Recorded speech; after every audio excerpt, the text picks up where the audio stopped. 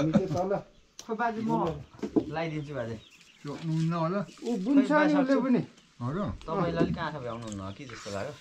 आँखा नभरु छ हामी डुलेर आउँछौँ ल कहाँ डुल्ने तल एकैछिन आइहाल्छौँ कसकोमा मनी तल फुकुम कुरा गरौँ छैन बोजू है हो न ढिलो आउँछ होला यो तरकारी बनाऊ है उहाँ हुनुहुन्छ नि सबै गर्ने सबै को तपाईँ चाहिन्छ नि के तरकारी चाहिँ के तिमी बसे जस्तो हुँदैन प्याज कुखुरा पनि काट्नुपर्ने एउटा तपाईँ अनि त्यसको लागि त डर लाग्छ तपाईँ अनि कुखुरा काट्ने त ल कहाँ म काट्ने म आइपुगिहाल्छु घरै जाऊ त्यति बेला छैन मनी चारो छ उयो खसुरो चोयाको यो चिलाउनु पर्यो कि अलिक सिलाइदिनु चिल्लाउनु पर्दैन हुन्छ यो यसो यो डरो डरो चाहिँ कोही पार्ला छ यो त बराबर छ यति होला बुन्ने मान्छेले नसिकाउ खाना यसमै बसाउनु कि कुनमा यहाँ पर भाँडा त्यत्रोमा त्यति कसरी पर्छ यो त काम गर्छु होला नि दुई पातीको पाक्छ पुरानो चामल हो र उयो किराहरू लाग्न थाल्छ हजुर भाउ छैन है यो बसको हुलो नपर्छ देशको फेरि कता यो बुटो निकालिदिन्छ अहिले एकैछिन म आउँछु नि ल आधी घन्टाभित्र जल्ला पुगिरहेको हे गफमा न अजमल दिनु नि तपाईँ त तपाईँ गफ लामो लम्बा जान्छ बाजे बोजूलाई फेरि खाना ढिलो हुन्छ फोन ल्यायो फोन मैले ल्याइनँ तल लाग्छ भने मेरोमा गर्दा हुन्छ होला नि त मनिकलालाई नानी देखाउनु लगेको होला मनिकालाई सधैँ त्यहाँ है दिनै पछि आउने आएको छैन रेणुका फुपू चाहिँ आउनुहुन्छ ए ए मनिकालाई हो त यहाँ आगो फुकौँ रेणुका फुपू चाहिँ आउनुहुन्छ बिहान बेलुकै बाहिर कि त्यहाँ बजु उता धरानतिर मधेसतिर यो धनकुटातिर चारवटा कामहरूले हुने खालको रोका त्यहाँ त चार कामले मधेसी डोको भन्छ चार काममा मात्रै हुन्छ नि यत्रो यत्रो पाटा पाटा यति यत्रो तिनवटा औँला जत्रो चेप्टो हुन्छ हो 4 ठाउँ लायो मैले पनि एक साल बुनी हेरेँ फेरि पुग्नु त साह्रो सजिलो हुन्छ सजिलो हुन्छ ठ्याप्प ढाडमा बस्ने ड्याममा ढाडमा बस्छ यता चाहिँ दाउरा बोक्नेहरू त्यसको टोपी यहाँ खाली राखेर लाएर लानुभयो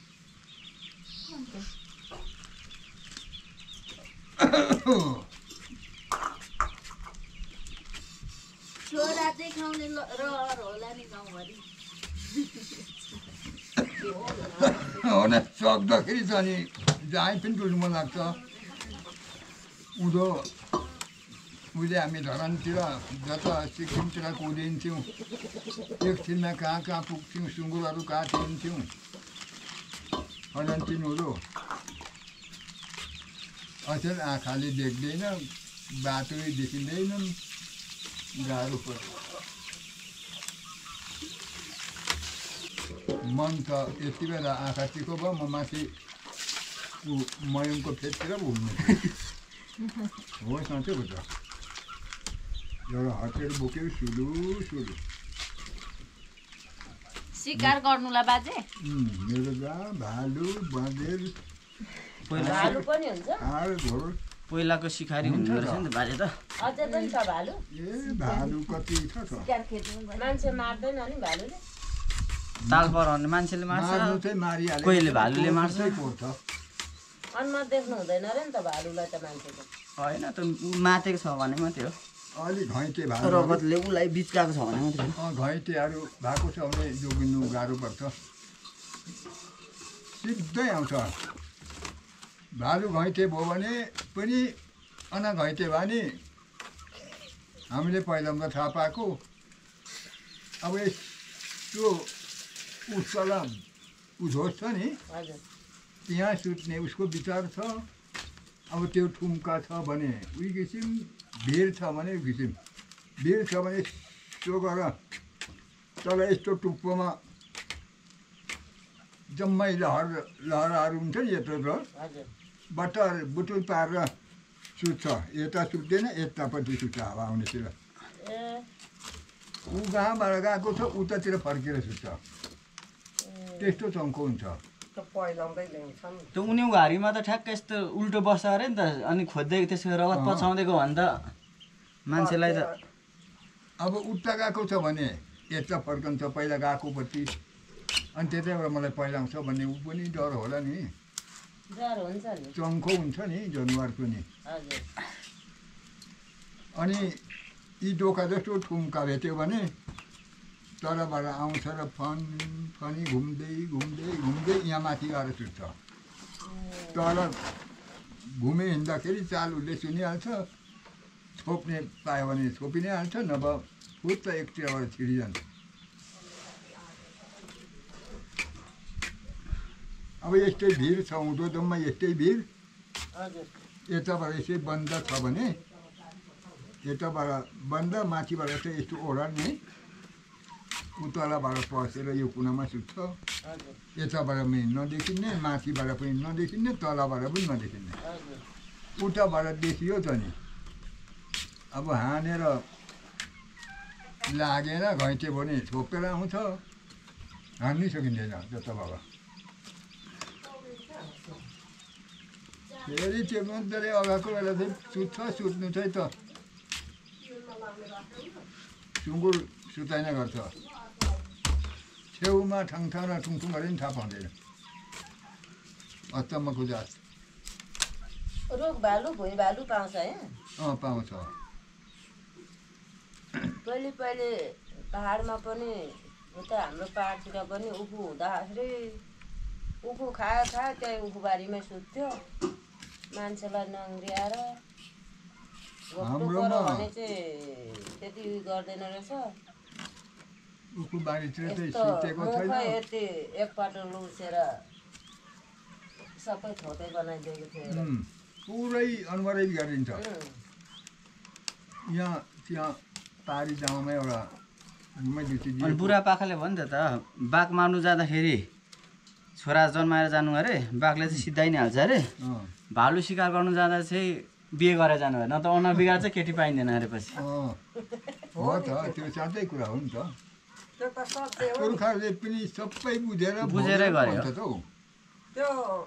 पर डाँडा खर्कामा एउटा छेत्री त्यहाँ पनि छ यो पारी डाँडामा पनि छ एउटा छेत्री नै त्यो छेत्री कति राम्री थियो पछि भालुले उसको बुढा खाएपछि त म हेर्नु डर लाग्दो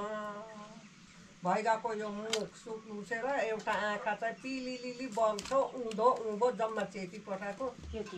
केटाको अनि काठमाडौँ लगेर आँखा चाहिँ यसो झिम्काउने भयो राम्रै भयो तर जम्मा अनुहार डर लाग्दो त्यो हस्पिटलमा नि अनि त्यो दागीहरू मेटिँदो रहेन त के कहमा त्यो मासु कता छुँडाएर खाइहालेको चुनाएर त खानु त खाएन र भाइले त अब चुनाउँदा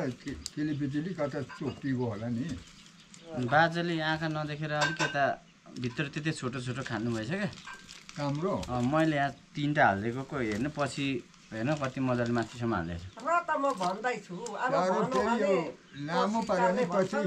तलबाट खाँदिएर माथि नि निस्किन्छ त्यति बेला घोट्छ त्यति चाहिँ भाँच्नुपर्छ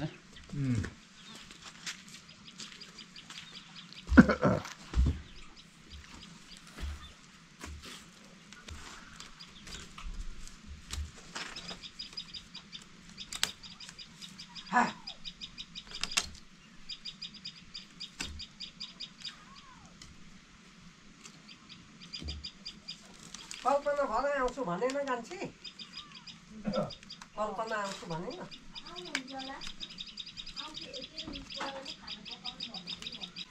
आज त बिहान अबेला भात खाइएछ गदेङ्वा मान्छे भात खाएर काम थाल्नु त एउटा दोकानको काम चाहँदैन छोटो दिन भएको छ दिन पनि छोटो सँगै धेरै भोलि गर्छौँ यहाँ अब 1 बजी 12 बजी त सबै अहुल्टो नै होला न यस्तो खैनी चाहिँ कसरी बेच्नुहुन्छ यहाँ 25 रुपियाँ छ नि एउटाको हजुर ए 25 को 2टा दिन्छ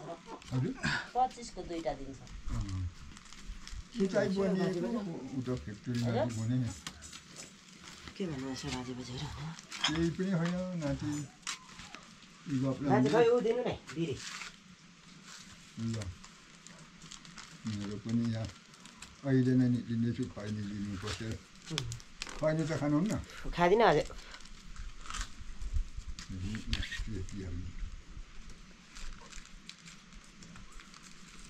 बिडी चिमुठाको कसरी पर्छ 25 रुपियाँ उता त अशोक छ होला बेनी पनि 20 रुपियाँ ठिक ल बोकै जेल भयो बाजे यति बाबु है बाबु यति भए हामीलाई 2-3 वर्ष पुगिहाल्छ खैनी त खानुहुन्न नाति खाँदिनँ बाजे यहाँ एउटा रहेछ नि लाउने ठाउँ नलाउनु भएको त्यो छ बिजाउँछ त्यहाँ ए बोक्दाखेरि त्यहाँ त्यो उसको पटुकाको लाउनु पर्छ नि यहाँनिर चोया छैन त्यो भोलिपछि लाउँदा हुन्छ त्यसो भने चाहिँ डर हुने रहेछ यो नत्र भने भित्र पसिजाँदो रहेछ क्या बोक्दा पनि ढाड पसिजाने खालको त्यति भए भयो अब बाजे हजुर सोया त थियो नि गाडी त अब फुटाउनु छैन ढुक्कै भइगयो यहाँ चाहिँ बाजेले डोको बुन्नु भएको छ मजाले अनि काम्रो लाउँदै हुनुहुन्थ्यो मैले चाटा चाहिँ सघाइदिएँ अघि बिहानै थाल्नै भएको थिएन बिहान सघाइदिएको हुन्थ्यो बिहान फेरि हिँडिहाल्यौँ हामी बिहान चाहिँ यो अर्को माथि तामाङ सम्धिहरू लगाइदिनु भएको अरे त्यो फेटीलाई ल्याएको त्यो पनि नजान्ने तर त्यो नजान्ने रहेछ सिकाउँदै यस्तो पालि ला भनेर बनायो छेत्री चाहिँ को कुपी ए त्यो पनि माथिहालेछ अलिकति फिटेको जस पहिला अलिअलि डोकोहरू पनि बुनिन्थ्यो बुन्न चाहिँ अहिले चाहिँ धेरै भयो खासै अब बुन्नु त बुनिन्छ त्यही पनि